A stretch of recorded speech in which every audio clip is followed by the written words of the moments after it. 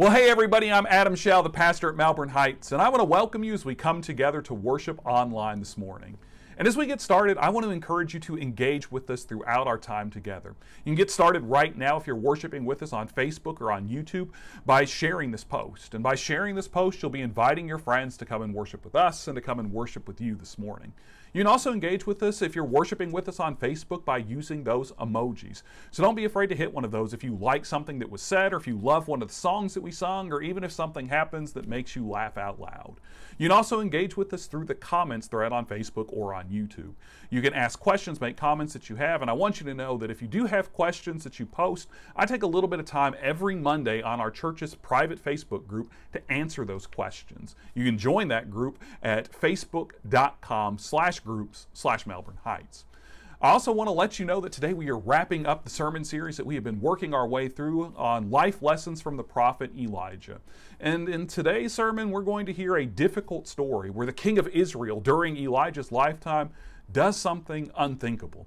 Something that is more fitting for a villain in a superhero movie than a character in God's story. But we'll get into that a little bit later on. Before we get to that, I'm going to lead us in a word of prayer, and then I'll turn it over to Leslie Brocklesby and our church musicians as they lead us in worship through song. So let's pray together. God, we thank you for the time that we have today to just come together and to worship you, God. And we are so thankful that you are God, that you are so great, that you can reach out and speak to us wherever we are, God. It doesn't matter right now that we're worshiping online and that some of us are sitting in our bedrooms or we're in our offices or we're in our kitchens, our living rooms, or any place else, God, because you can reach out. You can bring us all together to worship you and to glorify your name.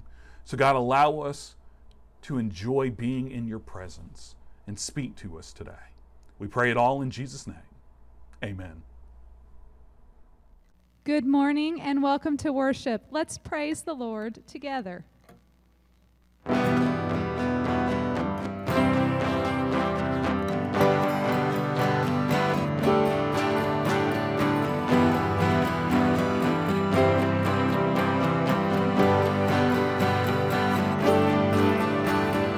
Water you turned into wine, open the eyes of the blind. There's no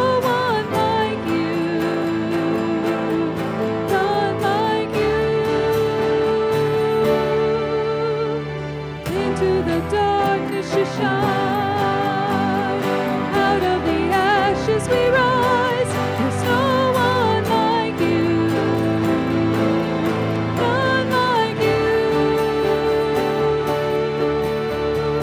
Our God is greater. Our God is stronger. God, you are higher than any other. Our God is healer. Awesome in power. Our God.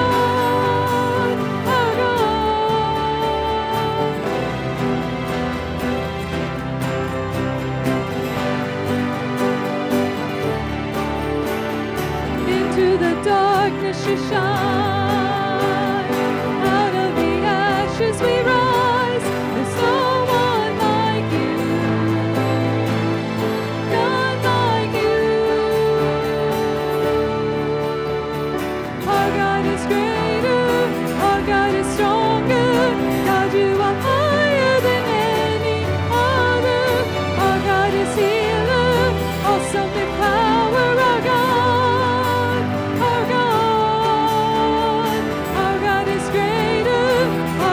Stronger, God, you are higher than any other. Our God is healer, awesome in power. Our God, our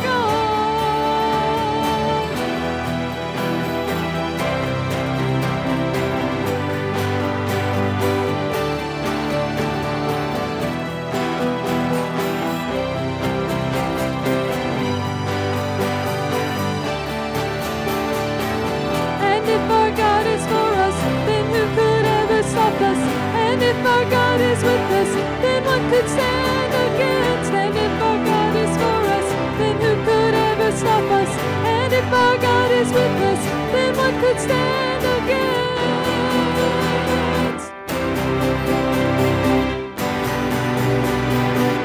What could stand against?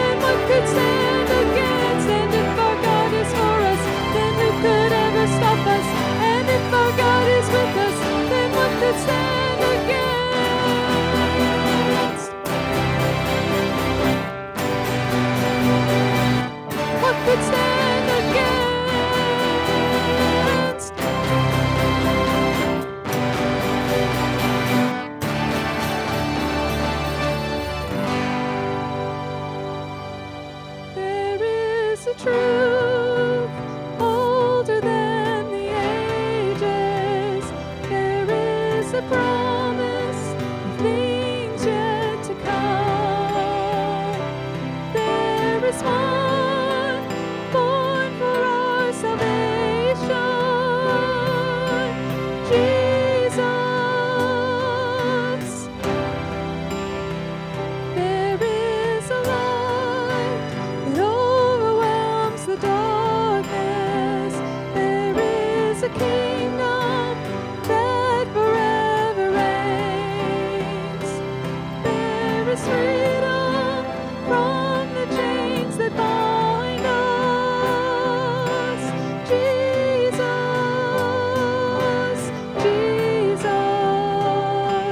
who walks on the waters, who speaks to the seas, who stands in the fire beside me. He roars like a lion, he bled as a lamb, he carries my healing in his hands. Jesus,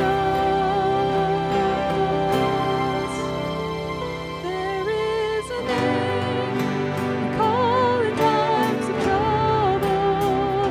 There is a song that comforts in the night.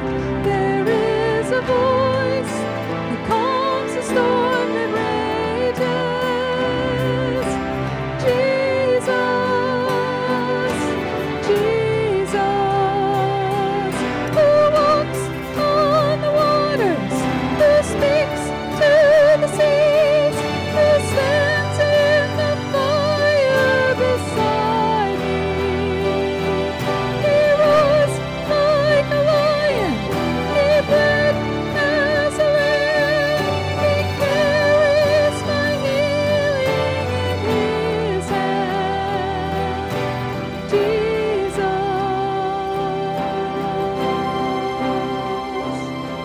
Messiah, my Savior, there is power in your name. You're my rocket, my Redeemer. There is power in your name, in your name.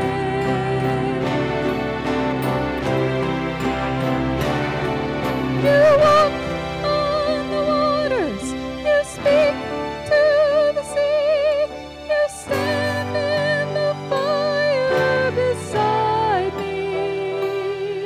You roar like a lion, you bled as a lamb, you carry my healing in your hands. God, you walk on the waters, you speak to the sea, you stand in the fire beside me. You roar like a lion, you bled as a lamb, you carry my healing in your hands. Jesus, there is no one like you, Jesus. There is no one like you.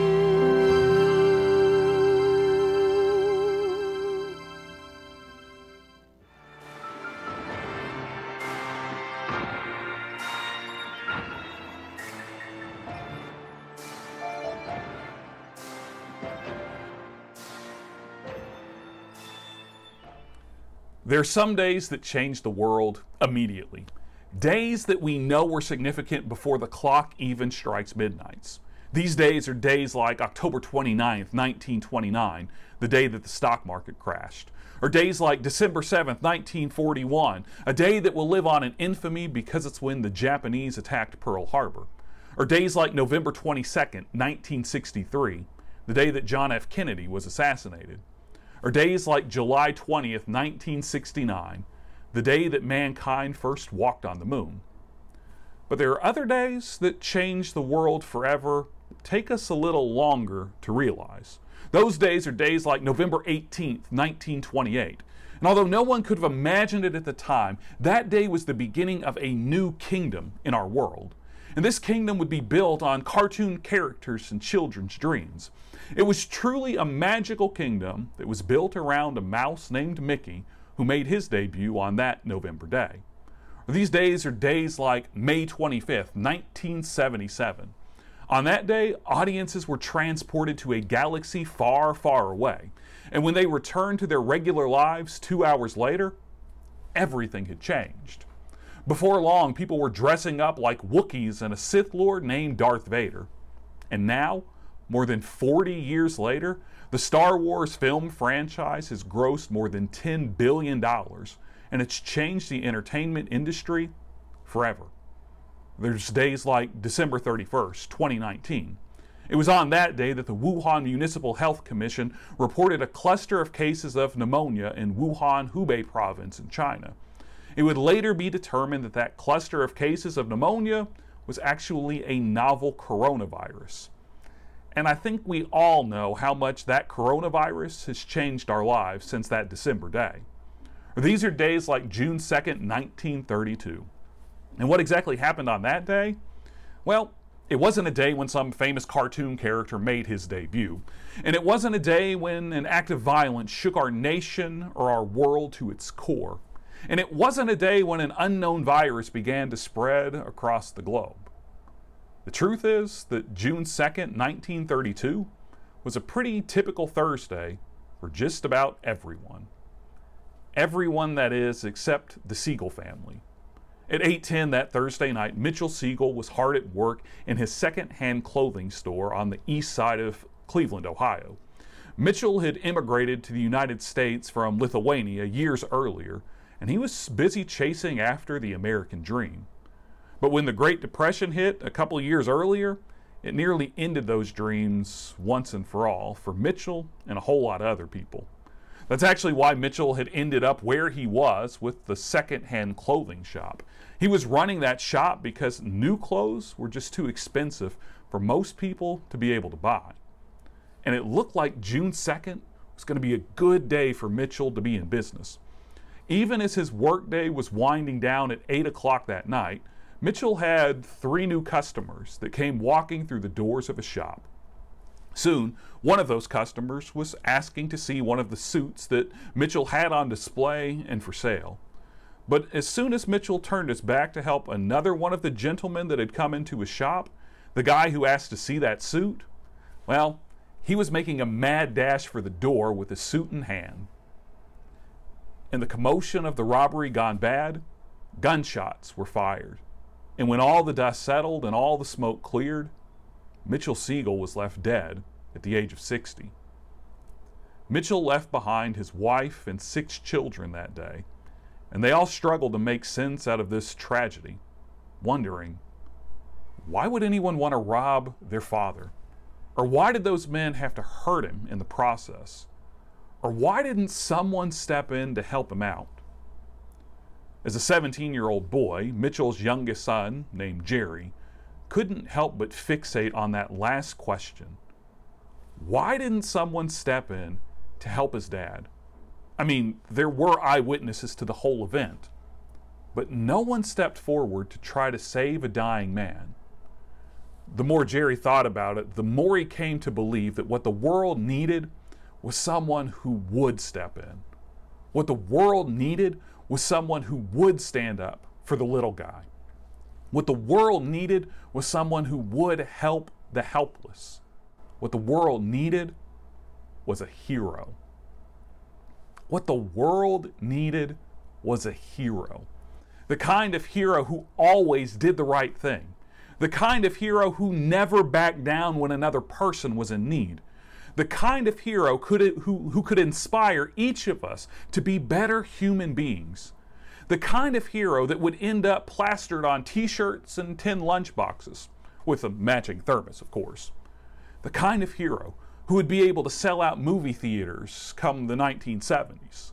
The kind of hero that would cause fans to demand the release of the Snyder Cut in the 2020s.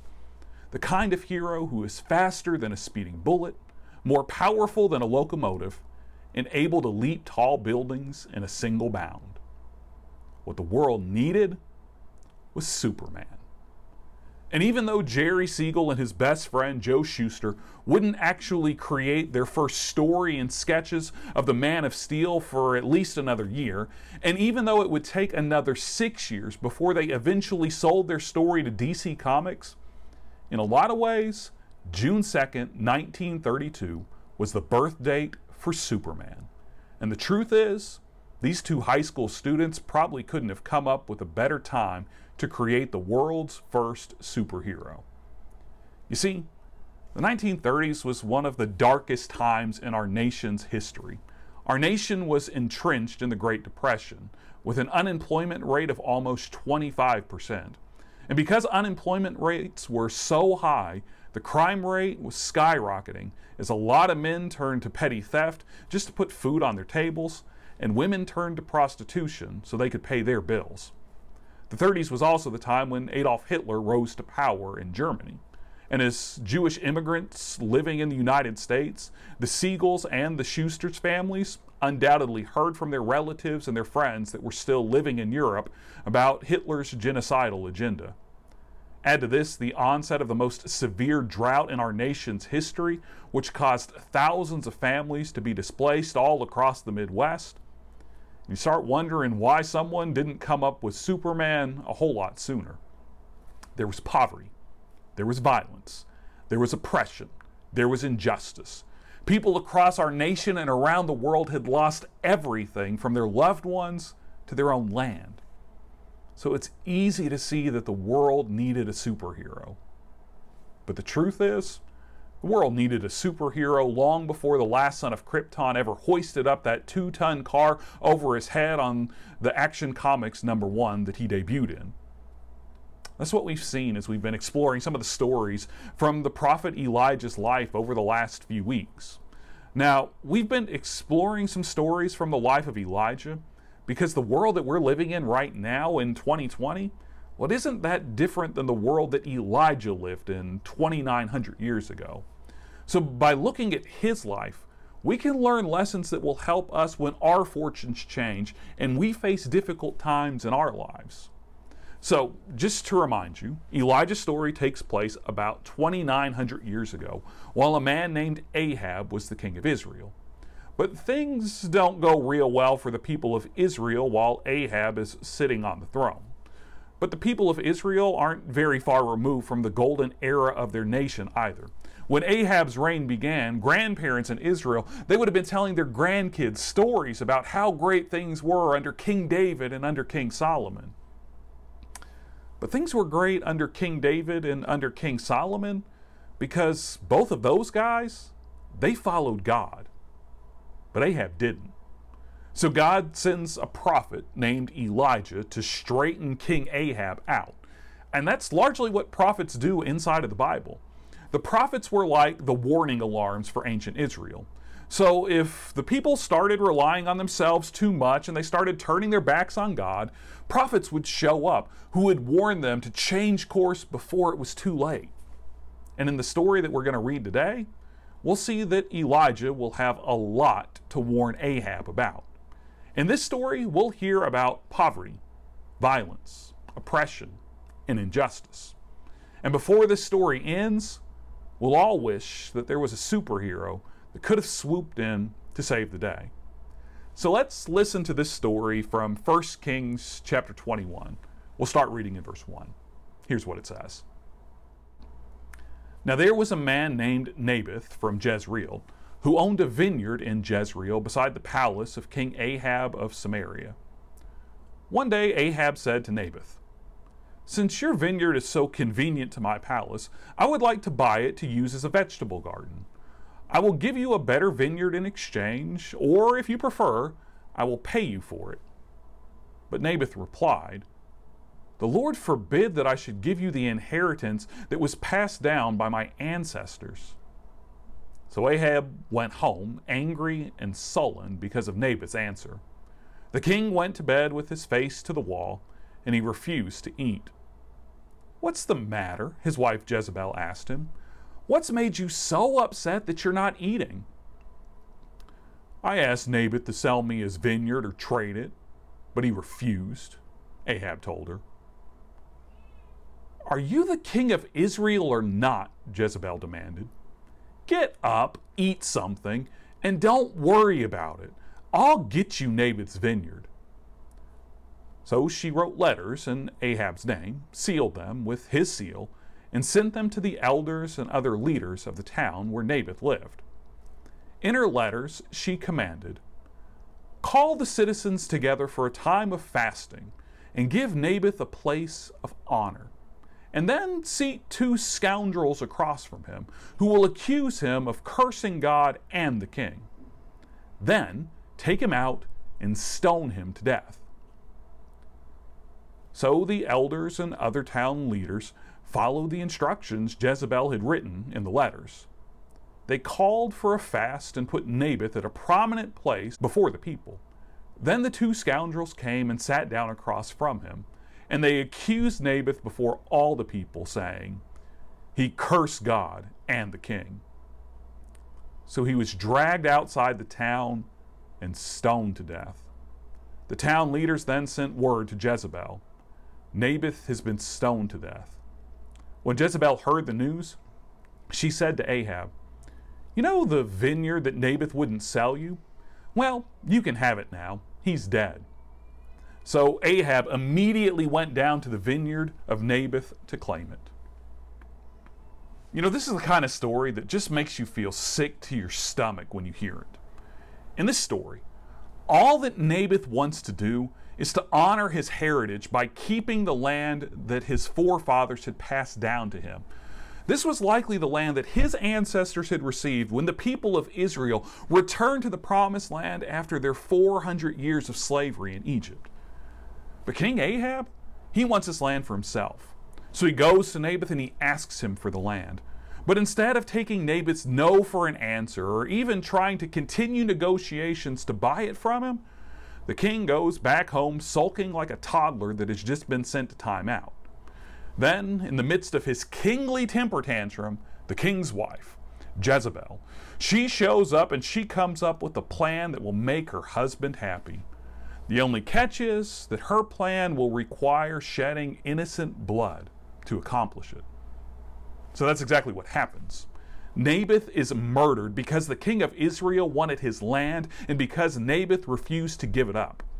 Naboth is murdered because the queen of Israel abused her husband's power and called for Naboth's execution. Naboth is murdered because in the eyes of his queen, his life mattered less than her husband's happiness. And as King Ahab arrives in Jezreel to claim his ill-gotten land, I wish that Superman would have swooped right down beside him and sent Ahab back to his palace with his tail tucked between his legs. But Superman doesn't show up in this story. Another hero does. So let's listen to the rest of this story. We'll pick back up in verse 17. Here's what it says. But the Lord said to Elijah, "Go down to meet King Ahab of Israel, who rules in Samaria. He will be at Naboth's vineyard in Jezreel, claiming it for himself. Give him this message. This is what the Lord says. Wasn't it enough that you killed Naboth? Must you rob him too? Because you have done this, dogs will lick your blood at the very place where they licked the blood of Naboth." "So my enemy, you found me," Ahab exclaimed to Elijah. Elijah answered, "I have come because you have sold yourself to what is evil in the Lord's sight. So now the Lord says, I will bring disaster on you and consume you." Okay, so the final words of this passage would probably sound more appropriate if they were coming from the mouths of some supervillain in a comic book instead of from God. But there is clearly a reason why God says, "I will bring disaster on you and consume you," to Ahab. During this series, we've learned that 1 Kings 16:33 tells us that Ahab did more things to make the Lord, the God of Israel, angry than all other kings before him. And in this story, We see Ahab's power used to oppress and kill an innocent man. But there's more to the righteous anger of God in this passage than just the evil behavior of Ahab.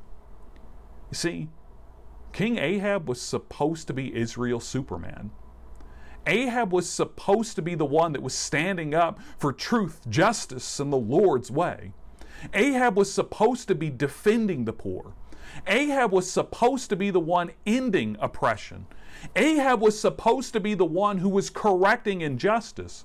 Ahab was supposed to be the one who was bringing peace to his land. But instead of being Superman, Ahab was the supervillain. Instead of caring for the people he ruled over, Ahab only cared about himself. Instead of wanting the best for the people of Israel, Ahab only wanted the best for himself. Ahab wanted more land for himself. Ahab wanted more money for himself. Ahab wanted more, well, he just wanted more of whatever he could get for himself. And Ahab wasn't content with all that God had blessed him with. And that caused Ahab to become the villain of this story instead of the hero. And the truth is, we let the exact same thing happen to ourselves. We become so consumed with getting exactly what we want that we become the exact thing God doesn't want us to be. We become selfish instead of selfless. We become greedy instead of generous. We become complainers instead of being charitable. We become crabby instead of cooperating. When we only focus on ourselves, we become the villain instead of the hero. When we only focus on ourselves, we become the villain instead of the hero.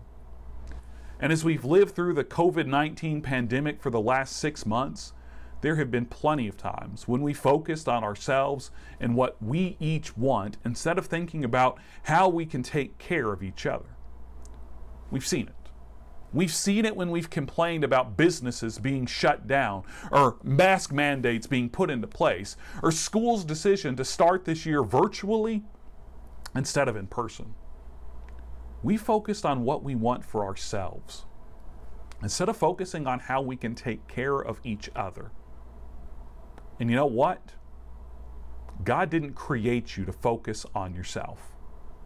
God didn't create you to focus on yourself. That's not who God created you to be. God created us to be the presence of Jesus in a world that needs a real hero. God created us to be heroes who bring light where there is darkness. God created us to be heroes that bring hope where there is despair. God created us to be heroes that bring joy where there is sorrow. God created us to be heroes that bring peace where there is chaos. God created us to be heroes that bring love where there is hate. God created us to be heroes that remind the world that God is always with us, even when the drama in our lives and in our world feels like it could be ripped from the pages of a comic book. So when we start putting what we want ahead of what others need, we need to take a step back. And we need to remember just how much God has blessed our lives. And sure, we don't have as much as King Ahab did, but God has given most of us more than enough to be content. We have food on our tables. We have clothes on our backs. We have a roof over our heads. We have friends and family that love and care for us. Most of us don't need to wish for more because God has already given us plenty. So it may be true that on June 2nd, 1932, Jerry Siegel and his family needed a superhero. The kind of hero who always did the right thing. The kind of hero who never backed down when a person was in need. The kind of hero who could inspire each of us to be better human beings. But we don't need Superman. We already have a hero. We have found a hero who compels us to do the right things. We have found a hero who calls us to serve people that are in need. We have found a hero who inspires us to live sacrificially for each other, just like he did for us. But you have to make the choice. Will you choose to live like Ahab? Will you choose to put yourself first and everyone else last?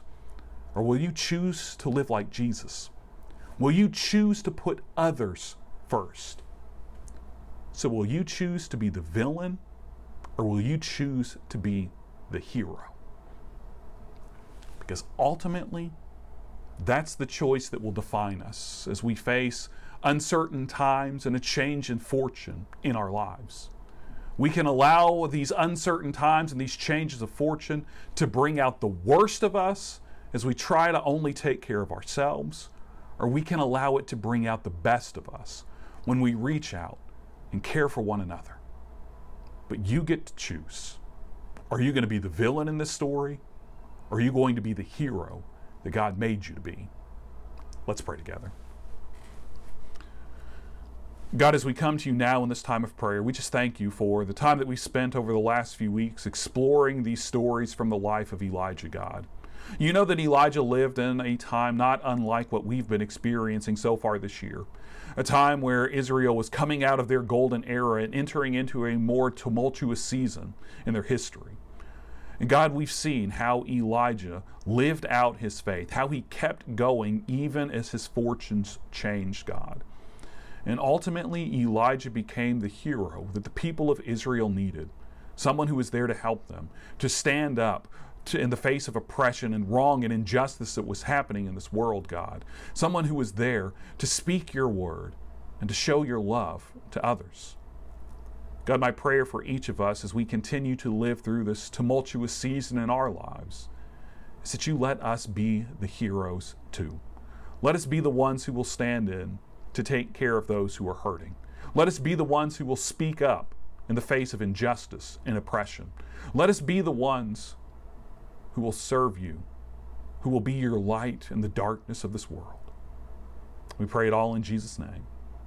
Amen. At this point in the service each week, we put this slide up on the screen to let you know how you can financially support our church. And we also take this time to remind you of the work and the ministry that our church is doing right now. Of course, throughout this pandemic, our primary focus in ministry has just been staying in touch with you. So myself, the rest of our staff, and our deacons are trying to make regular phone calls, send emails, text messages, even letters in the mail, just to check up and see how you're doing. We've also started our private Facebook group that we use as a place where we can connect during the week, where we can share what God is doing in our lives and ask for prayer as well. And we also continue our relationship with the Cabbage Patch Settlement House. The Cabbage Patch House works with over 1,000 at-risk kids in our community every single year. And our church has partnered with them for several years to keep the pantry there stocked. So right now we are collecting non-perishable food items as well as personal hygiene items to help out with the pantry at the Patch. So let me encourage you to prayerfully consider how you might financially support our church, and then you can visit mhbclouisville.com/give. Now, let me turn it back over to Leslie and our church musicians as they lead us in our closing song. Day.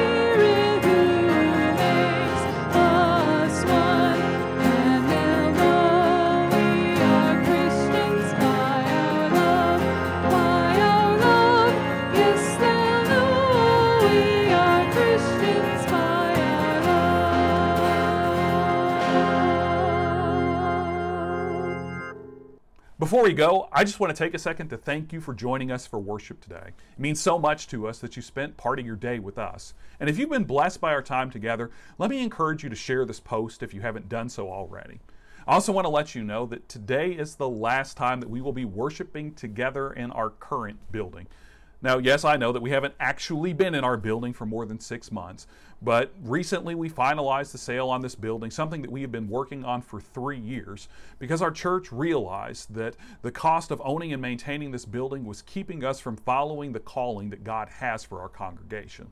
So starting next Sunday, you're going to see myself and our instrumentalists in a different environment, but we're still going to be here worshiping together online. So you can join us next Sunday at 10:30 a.m. on our church's website, on Facebook, or on YouTube, and I look forward to seeing you there. And next week, we are starting into a brand new series of sermons where we're going to be exploring some of Jesus's parables together. So we hope that you'll join us then. You can also join us every Wednesday night at 6 p.m. for a midweek devotional, as well as on Saturday mornings at 10:30 a.m. for a special kids time. And don't forget, you can also be a part of our small groups that meet every Sunday morning. So until the next time we get together, let me close us out in a word of prayer. God, we do thank you for the time that we've had together to worship you today. And we thank you for the reminder that we've had that you have created us to be heroes in your story, God. So allow us to find ways that we can bring your light into darkness, that we can show your love where there is hatred, that we can bring peace where there is chaos, and joy where there is sorrow, God, and hope where there is despair. So as we go from this place, let us be heroes for you this week. Watch over us, protect us, keep us healthy, and keep us safe. We pray it in Jesus' name. Amen. Hope that you guys have a great week, and we will see you back here next Sunday for another time to worship together.